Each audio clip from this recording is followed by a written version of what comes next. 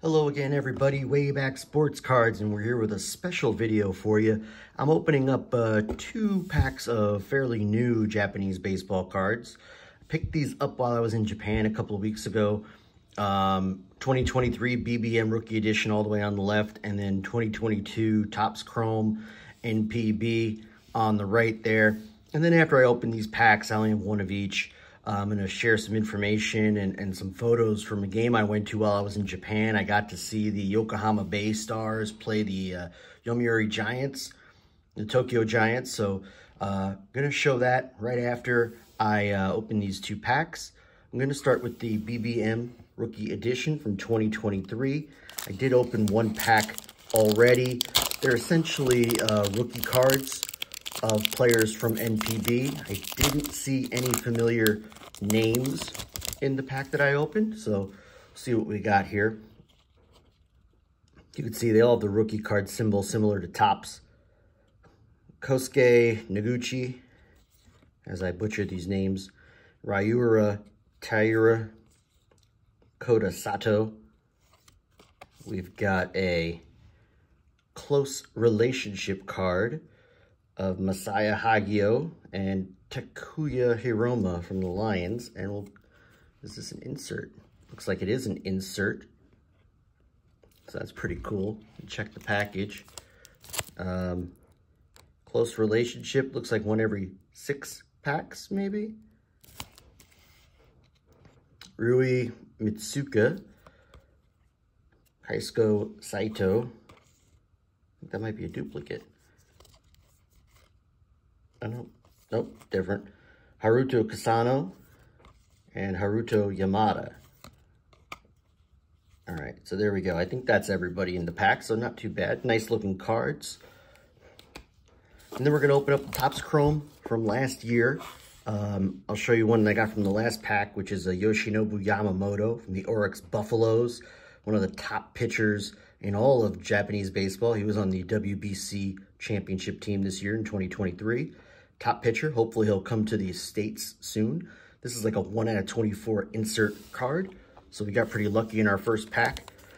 Open up this second pack of last season's NPB. I think it's 4 cards per pack. So we got Shuda Tonosaki from the Seibu Lions. We've got Junichiro Kishi from the Seibu Lions. We've got Roki Sasaki from the Chiba Lot Marines. This guy was one of the star pitchers from the NPB team. I think he set some records as well. I don't have them offhand, but he is absolutely one of the top pitchers in all of Japanese baseball. That's a nice card to get. And then we got a blue to 150 of Koyo Aoyagi, so from the Henshin Tigers. So haven't heard of him. I'll have to look up Koyo, see what his background is. But 1 out of 50 serial numbered card, not bad. And a Roki Sasaki card as well. So really nice pack right there. So I'm gonna pause this video right here, and I'm going to come back in a moment and talk to you a little bit about the baseball game I went to while I was in Tokyo. So I'll be right back in a moment. All right, everybody. So I'm back, and so I wanted to share a little bit of information with you on that Roki Sasaki card I pulled a few minutes ago. I did a Google Translate on the card. It doesn't translate exactly, but I figured out what it was, the picture's from. It's from Perfect Game that Roki Sasaki threw in April of last year of 2022. And I think it was the 16th perfect game in NPB history. But in that game, he struck out 13 batters in a row, which is a world record. I think the MLB record for most consecutive strikeouts is 10. Held by Corbin Burns, I think Tom Seaver, and somebody else. So broke the world record and struck out 19 in that game. So that's what all that means. It doesn't translate exactly. I'm sharing the card with you right now. So that is a little bit of background on that card, which makes it even all the more cool. But wanted to share a little bit of information with you on the game I went to in Japan, and I'm going to share some pictures with you as well. Before I do that, I'm just going to show you some of the stuff I got from the game, season schedule, which you can see. The front is in English. A lot of the other stuff is in kanji, in Japanese, but the full season schedule, which is pretty cool. Picked up one of those. Player songs, I was hoping to see songs in English. Didn't really get that. There's a little bit of a few English words in here, but it goes for each player, the songs that they've picked, which is kind of cool. I'll need to Google Translate that. And I thought this was really cool. Baystars Beginner's Guide, which again covers in English, so you would think that the book would be, or the pamphlet would be in English. Not so much, so I'm going to have to Google Translate this as well. I'm going to show you some pictures from the game in a minute. I was sitting down here where my finger is near the number 25, down in that left field corner for the game.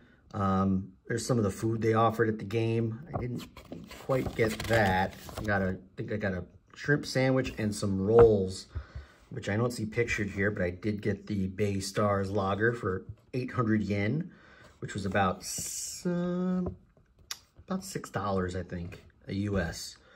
So, but this is kind of cool. It just gives you a sampling of what they offered, how to enjoy foods.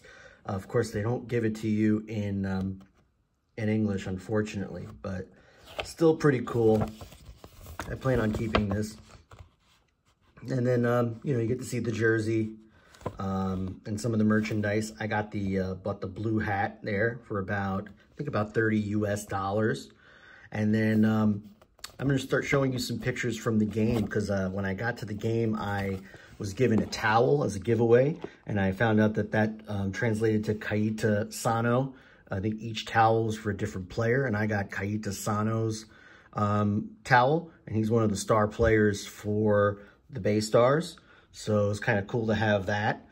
Also, just really cool thing about the game was the fans do not boo at these games. They cheer their team.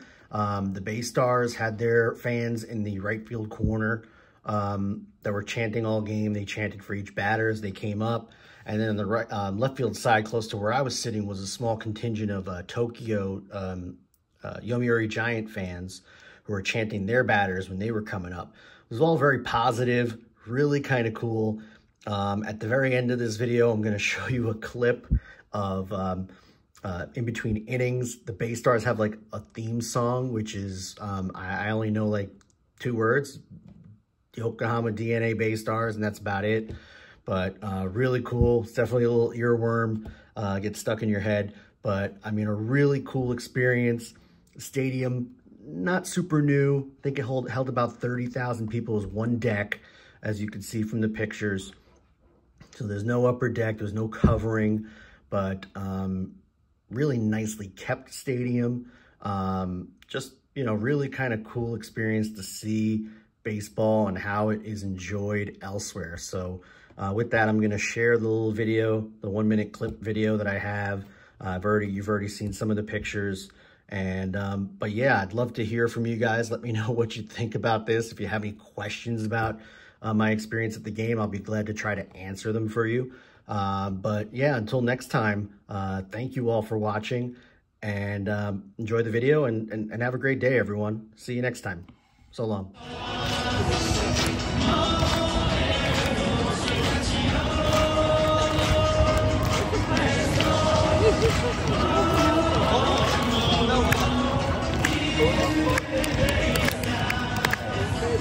Yeah.